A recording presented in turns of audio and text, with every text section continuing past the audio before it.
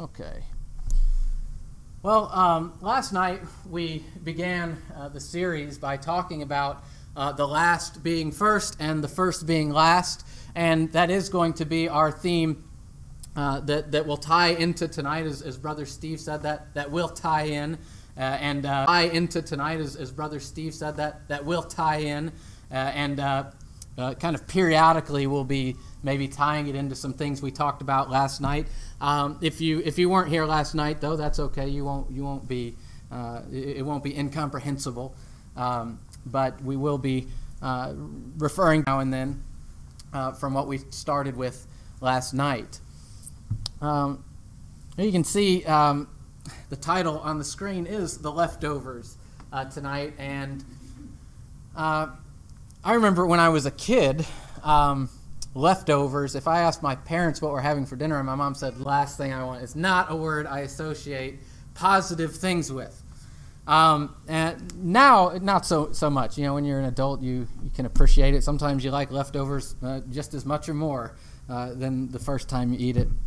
But the Bible often talks about, well, I'll get to that in just a minute, actually. Before I talk about that, I'll think about some other things. But just imagine, taking, kind of spring cleaning type of a thing. You go in there every now and then. I open up my type of a thing. You go in there every now and then. I open up my fridge and I see there's leftovers that I forgot about. I'm notorious also for forgetting my leftovers, as any of my roommates I've lived with would tell you.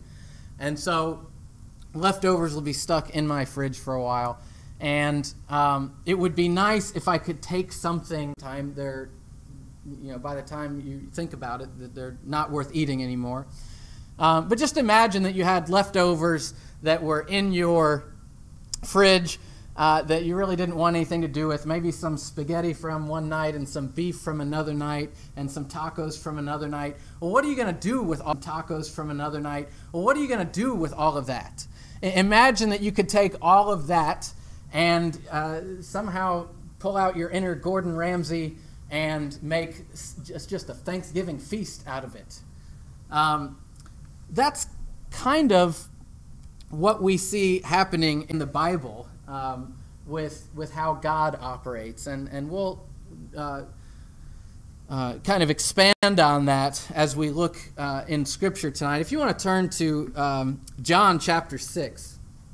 John chapter 6. This is a time when Jesus 5,000 people, and he's done it miraculously.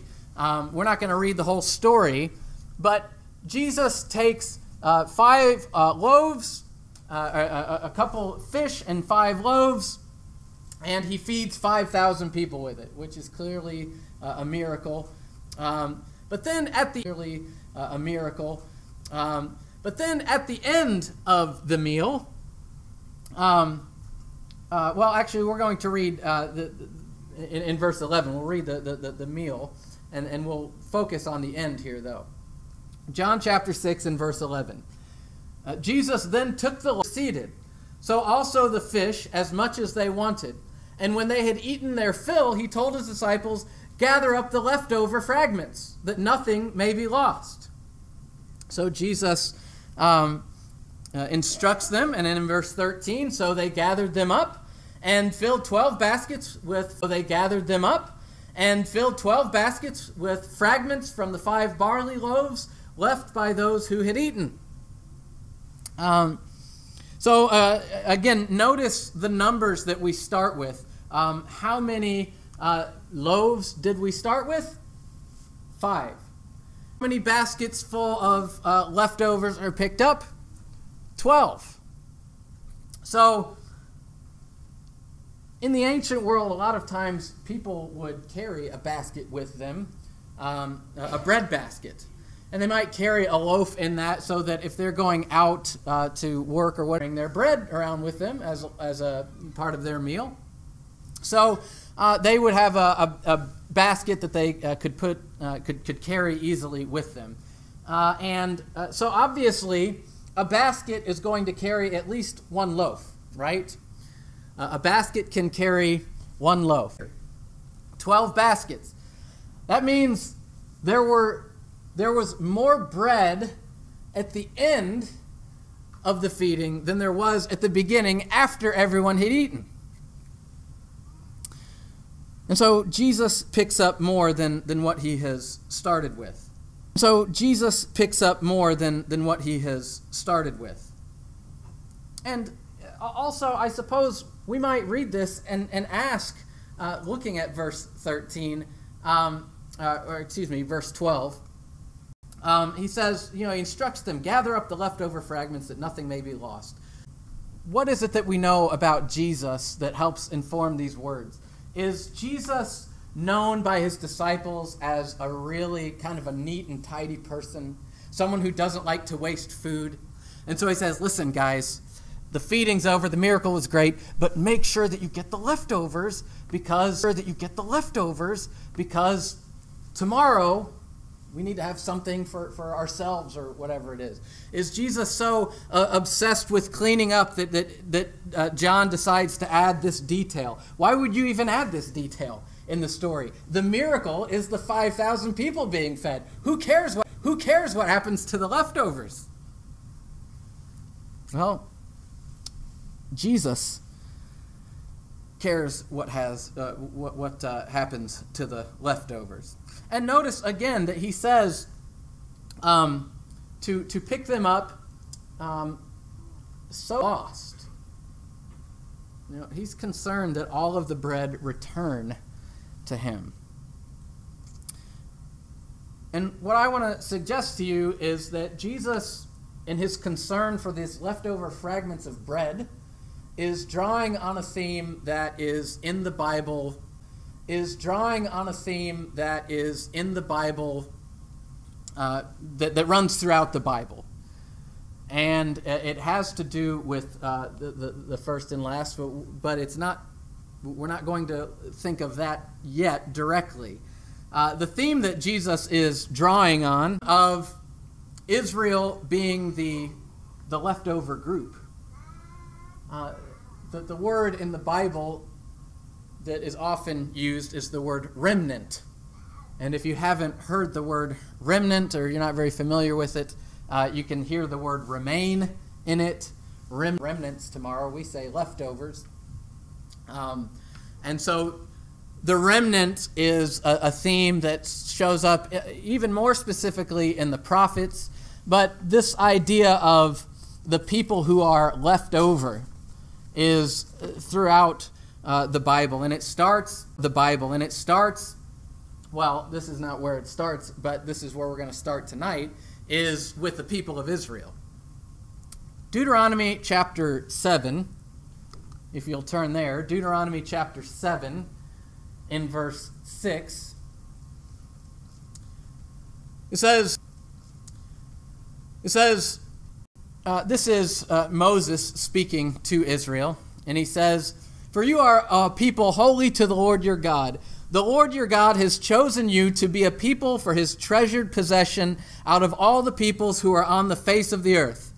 It was not because of other people that the Lord set his love on you and chose you, for you were the fewest of all peoples." So when God looks down on the earth and he says, there's a bunch of nations, there's Assyrians, there's Babylonians, there's Egyptians, and he says, well, which Assyrians, there's Babylonians, there's Egyptians, and he says, well, which people am I going to make my people? He chooses the fewest, the people who aren't even living in their own land, the people who are slaves in another country, a country that was today. And so God looks down and he chooses this slave people. And the story of Israel, from its selection all through its history, can be told as the story of God whittling down and getting to what is left over by the time he has purified them. God is looking for a pure people, and he chooses Israel out of Egypt, and chooses Israel out of Egypt. And so here's how you could tell the story. That he, out of Egypt, the leftover people, the lowest level people there, God says, I'll take them, and he extracts them out of Egypt. But then he actually takes a smaller portion of them, because you remember that in their history, 10 of the 12 tribes split off. And as we in our class here in Wilmington have been studying, those 10 tribes are rebellious. They're in rebellion, and in Chronicles it talks about them being in rebellion against God in Jerusalem. And so those are not the chosen people. Judah is the remnant. Judah is like the remnant of... And then we go from Judah, and you whittle it down even more, because they're taken into Babylon. And they're kind of taken through this time of history in Babylon, and then people come out of Babylon. And not everyone comes out of Babylon. As a matter of fact, most come back. Only, roughly 50,000 or so people come back from Babylon in the initial return.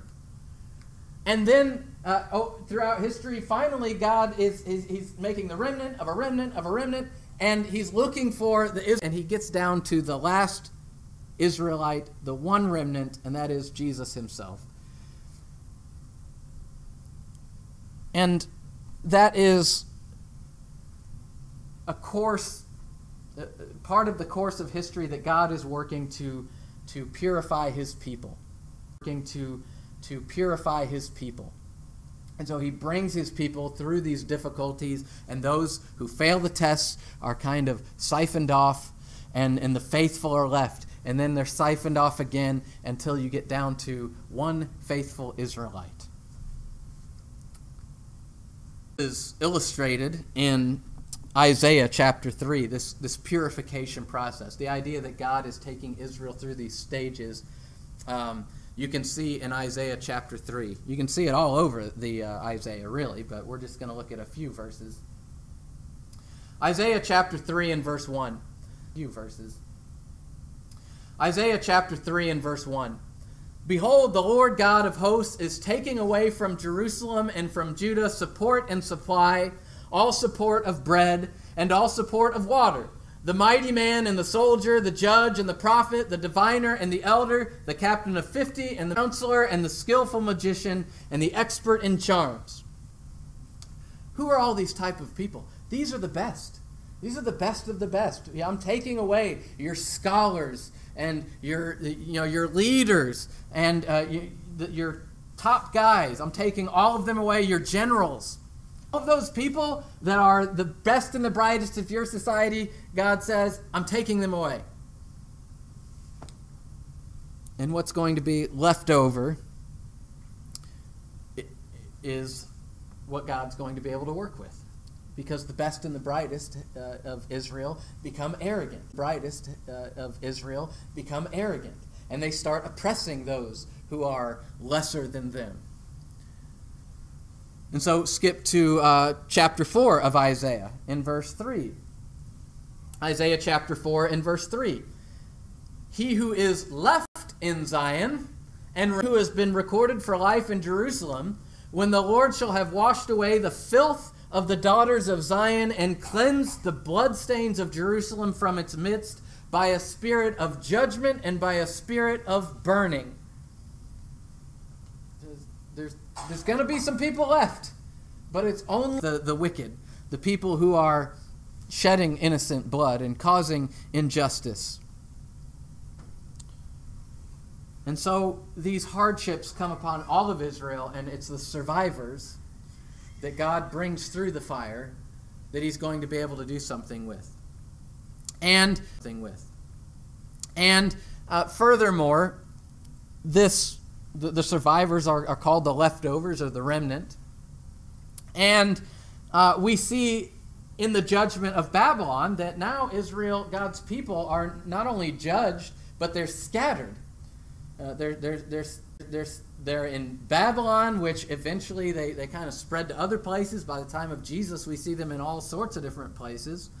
And God promises that I'm going to take those people who are clearly in judgment because they're not in the land that with God that he promised them. I'm going to take them from all of those places. And Micah chapter 2 in verse 12.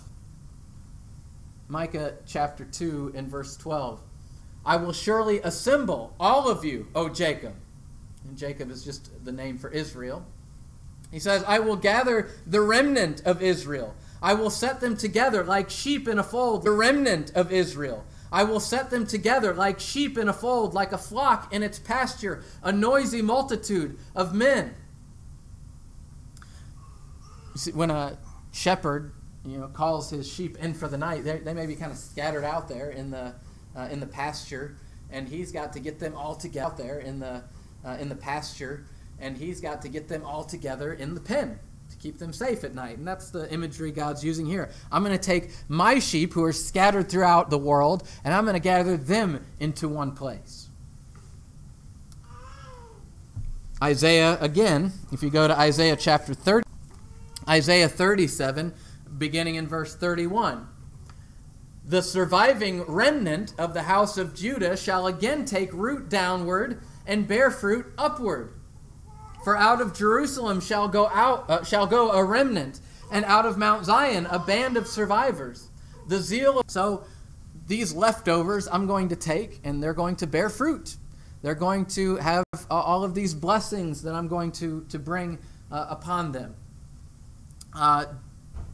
Jeremiah chapter 23.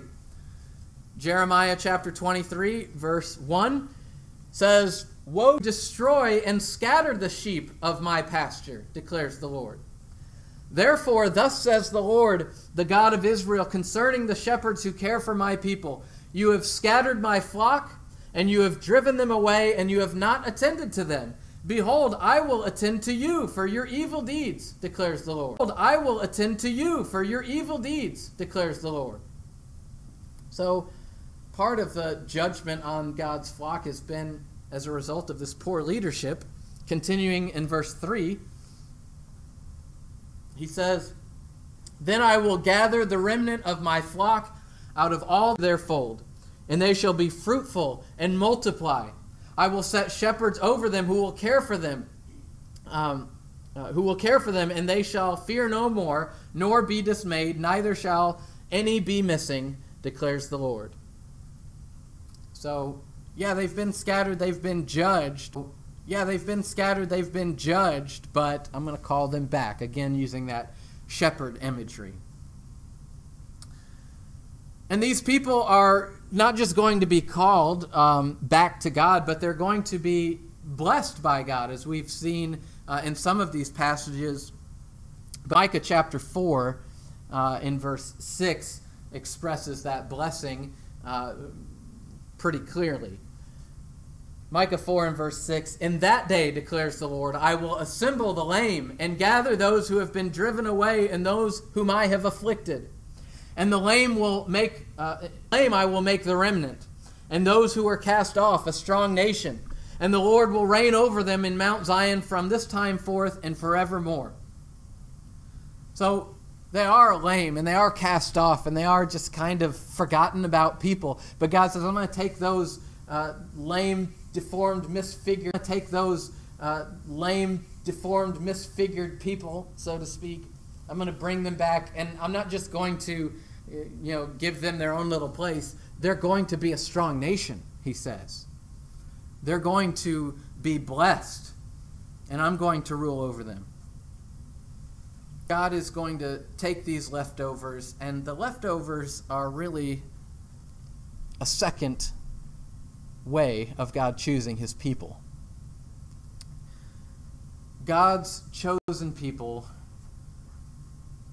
God has chosen a people the first time in Israel people, and that's the remnant, those who survive the purification and the tests and so forth. And so we have two times where God is going to have a people. The initial time where he calls them out of slavery in Egypt, and the time after the judgment of exile. And this second people is going to have the same exact history as the first people. There's going to be a second everything. Jeremiah chapter 16. Jeremiah chapter 16 shows there's going to be a second Exodus.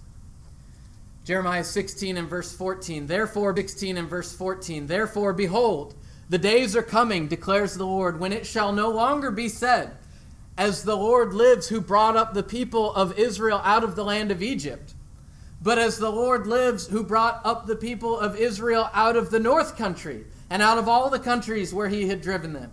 For I will... You realize how monumental this saying is? What Jeremiah is saying here? To say that, you know what, I'm going to do something and you're going to forget about the Exodus. That's going to be just kind of, you're not even going to think about me as being that God. That's who God was. Jehovah, and the one who takes them out. That's the founding myth, so to speak. And I mean myth not in the sense that it's not true, but the founding story of Israel. Imagine thinking about that in America. Imagine someone saying, you know what, I'm thinking about that in America. Imagine someone saying, you know what, something's going to happen in America that's going to make you think, just forget about the Revolutionary War. That we don't even look in the founding fathers and all of that, we don't even think of them as our founding fathers anymore. That would have to be a catastrophic event. Even think of them as our founding fathers anymore. That would have to be a catastrophic event. As a matter of fact, you would say that's not even America anymore, right?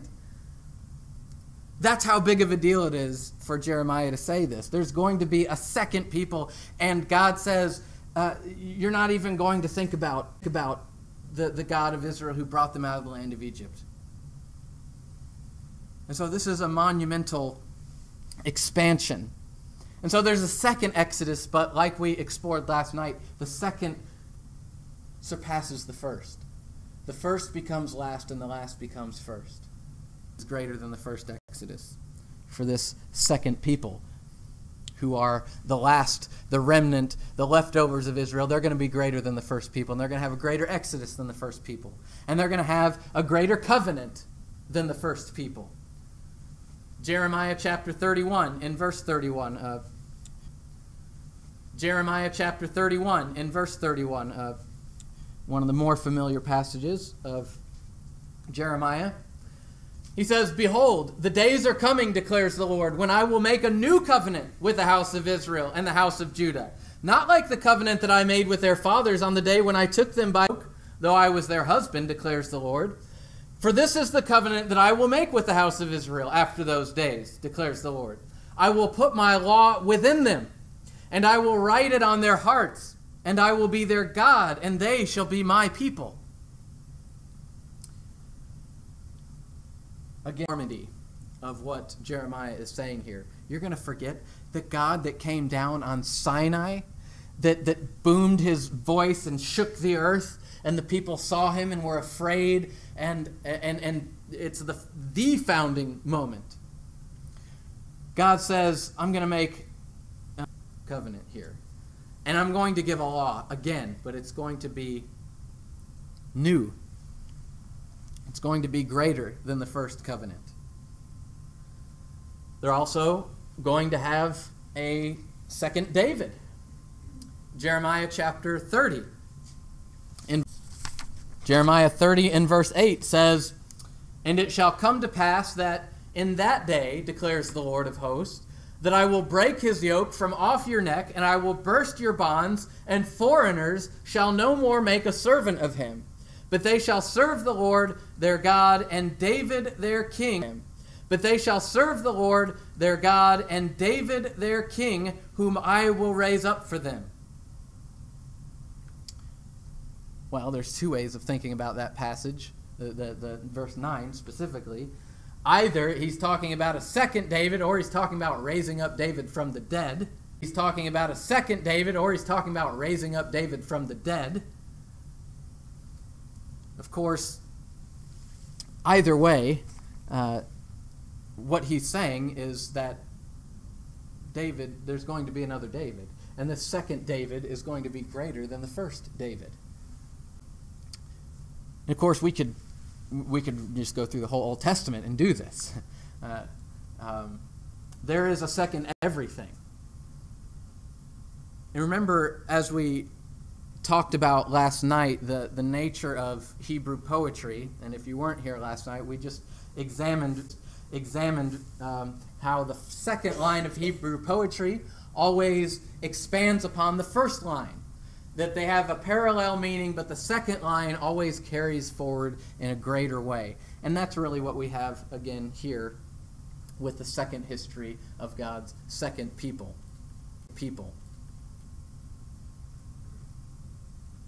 Everything in the Bible happens twice, but the second time surpasses the first. The last is greater than the first. Even Jesus is going to come twice. He came once, and the second time he comes. And so, over and over, this pattern is illustrated, and again, we don't have time to go into all of it.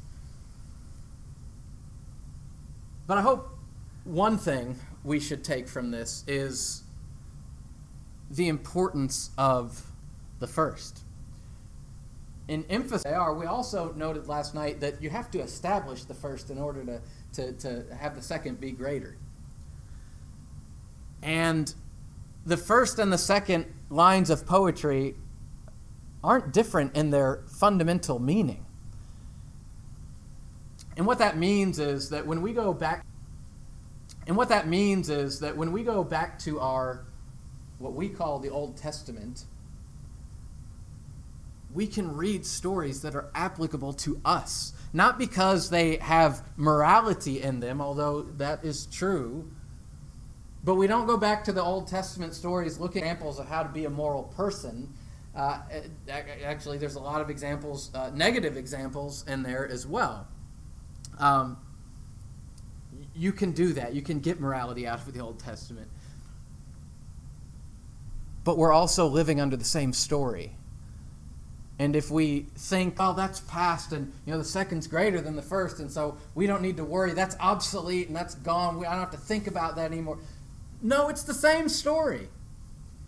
And so you have to draw things out a little bit differently, but fundamentally, we're not doing anything different.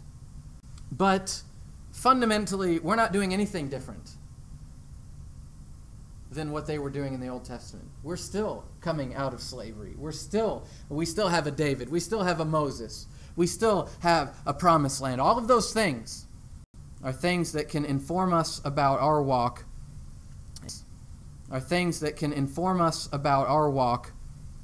And how we ought to live and act in the world. I'll go back to John chapter 6. John chapter 6 and leftovers. And what happens in the rest of the chapter after this miracle is the people come back and they say, hey, we want more bread. And Jesus starts talking to them and says, okay, let me tell you about the true bread. The true drink is my blood. And if you eat my body and if you drink my blood, then you can be my disciples and you can have true life. And this is a long conversation that we're not going to take the time to get into the details of that conversation tonight. But he is feeding these people who have come out to see him. He is feeding these people with his words. Just as he fed them with bread, then he starts talking to them and feeding them with his words. But you know what? They don't like the taste of his words as much as they like the taste of his bread. And what he proceeds to do, or maybe I should say what proceeds to happen, is crazy. And this is one of those stories in the Bible where if you think you wouldn't have acted any differently, I would challenge you on that. If I stood up here tonight and told you that you need to eat my body, you would say, well, either... because they start asking Jesus about, well, what does that mean, eat your body? And you know what he does not do? He doesn't clarify. He doesn't say, you know what, it's just like a spiritual, it's a metaphor, don't get wrapped up in it. He doesn't do that. He says, no, I said what I said. You eat my body and you drink my blood. And their reaction is, ugh. Well, verse 60 is ultimately their reaction. When many of his disciples heard it, they said, this is a hard saying. Who can listen to it? And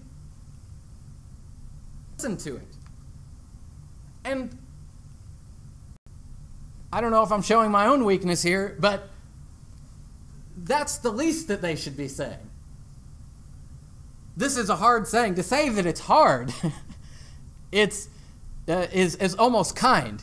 It's insane. It's insane.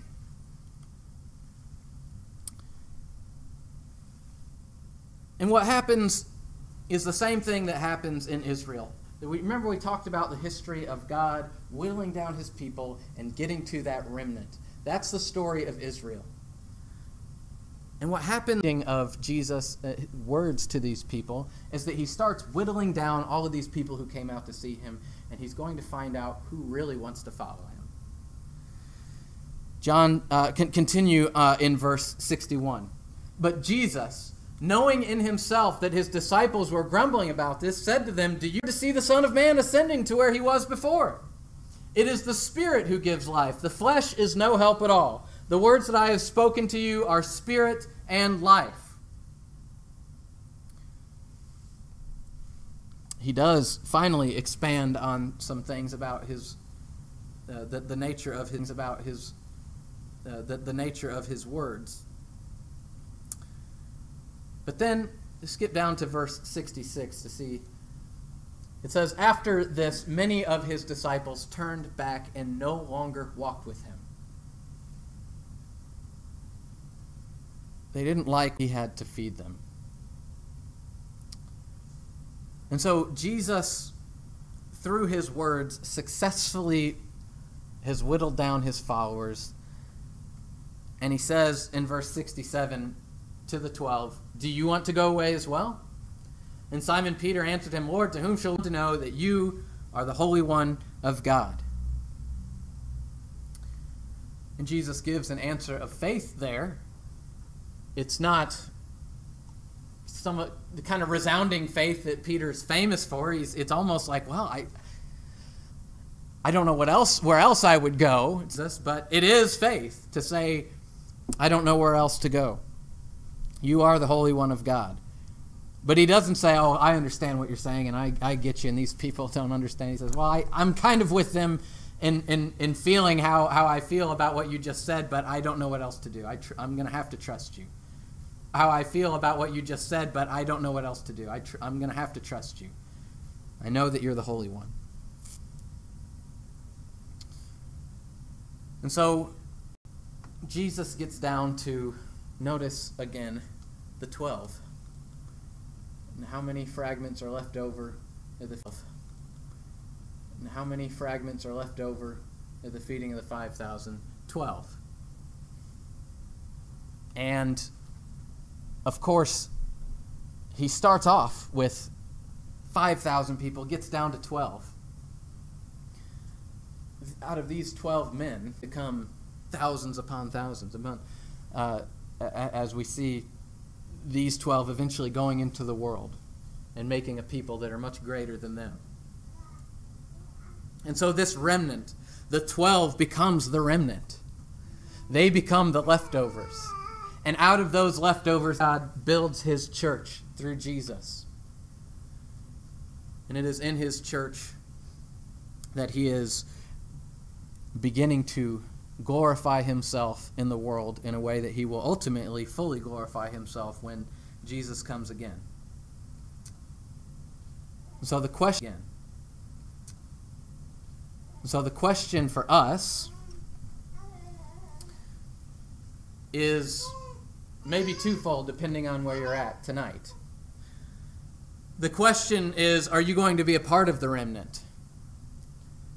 because you may be not, and there's a small group of people who, out of the people in history and out of the world that are people of God. But there's another question, aside from are you the remnant, are you the people out that called out of the greater number, are you going to be a remnant of the remnant? Just because God chose Israel doesn't mean that all of Israel was faithful and got to see the promised land. God is doing He's putting them through trials, and God is going to ultimately choose those who come out pure on the other side. Turn to Luke chapter 13. It's the last passage we'll look at tonight. Luke chapter 13. Says of Jesus that he went on his way through towns and villages, teaching and journeying toward Jerusalem. And someone said to him, "Lord, will those who are saved be few?" So he has some understanding of the remnant, right? How many people are going to be saved? He knows the story of Noah.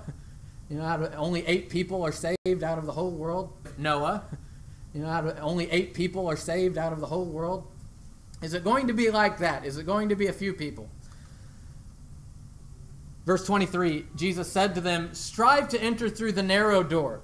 For many, I tell you, seek to enter and will not be able. When once the master of the house has risen, and will not be able.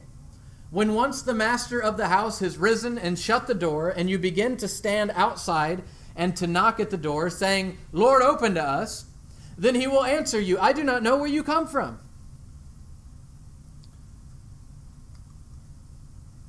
Then you will begin to say, but he will say, 'I tell you, I do not know where you come from. Depart from me, all you workers of evil.' In that place there will be weeping and gnashing of teeth when you see Abraham and Isaac and Jacob and all the prophets in the kingdom of God, but you yourselves cast out."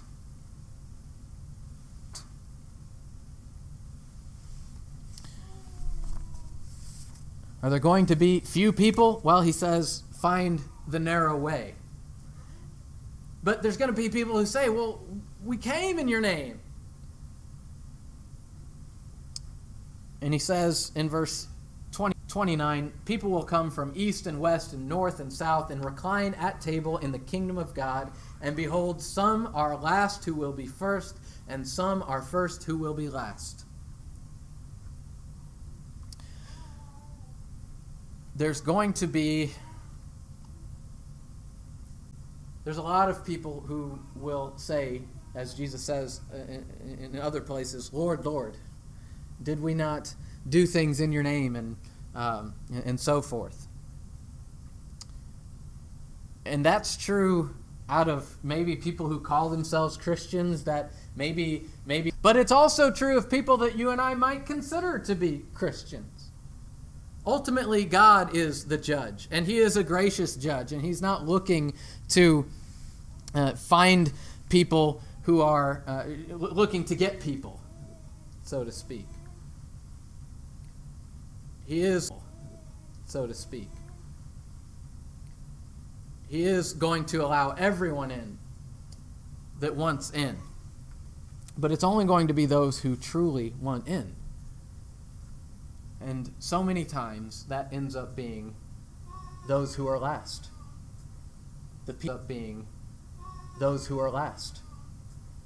The people who are lame and blind and deaf and so forth. Those people who have nothing to hold on to in this world, those are the people who turn to God. And that's why it's difficult for a rich man to enter into the kingdom of heaven, because they have something to hold on to. They're first in the world. And I don't want to give up being first in the world in order to be last. And God says, if you trust me and make yourself last, I'll make you first. And so God's chosen people with our second history are going through a second purification. The question for you is, will you be left over? When God says, I want to make sure that none of the broken pieces are missing, are you going to be one of those that he gathers to himself and brings into the age that and brings into the age that the age to come. The invitation is for you tonight. If you are here and you have not been baptized, maybe you need to put on Christ. You need to have a second version of yourself. Join the second. Well, the way to do that is to have a second time through the Red Sea. And we call that baptism. You go through the Red Sea and you become God's second people, and you can journey to his second promised land. But you have to go through that Red Sea first. And so if you're a Christian and you're going through the second wilderness, the wilderness of this world, and maybe you're doubting him, maybe you're looking around saying, I don't feel like God is treating me like I'm someone who is first. I don't feel like I can trust God to take care of me. And maybe that self. Maybe you need to repent of that and put your trust in God again. If that be your need, or if you need to come forward and confess Jesus as Lord, whatever the case may be, won't you come now while we